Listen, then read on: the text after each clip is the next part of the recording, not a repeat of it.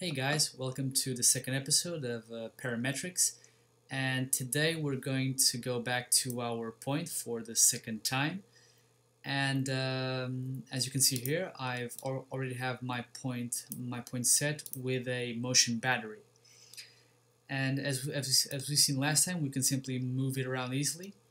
Now let's assume you want to make the same point move on both axes. So one thing you can do is, for example, add in this one here, connect there with the Shift key. Now Control C, Control V the sliders to keep them independent.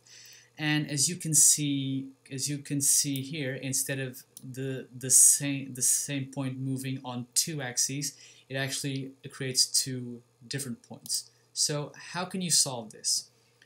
One solution is to simply copy and paste this header here, change the geometry to the next one, and let's just disconnect these two here. And now we can see that the second point is influenced by the first one. So if we just hide this command here with Control Q, we can now change this last motion's point on both axes,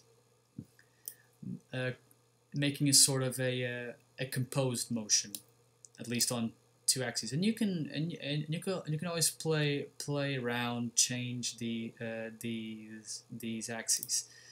Now let's assume you want to do an array.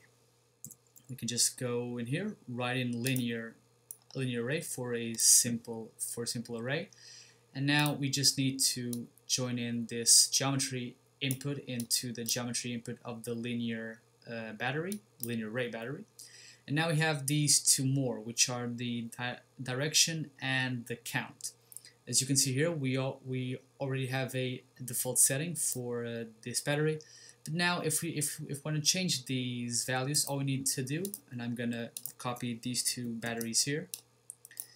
You can just copy these, put them in, and now as you can see on the y axis, you can make the array go in said direction, and now you can also change the distance between the points. Now let's assume that you want to change the number of points that are acting on your array. I'm gonna pick this number slider here, and then by connecting it, now I not only can change their distance, but also the number of points I want to array. Of course, I can always make this independent, just like that. Okay. And moving on, if you want to try and connect these to make a sort of connected path, what you can do here is simply write in polyline, like so, and now we have this input for vertices. We can just pick up on this geometry output, place it in there, and now you have this finished line which joins in all the points, and you can simply move these around and get whichever values you want. Okay guys, hope you liked that video. Don't forget to like and subscribe, and I hope to see you here next time.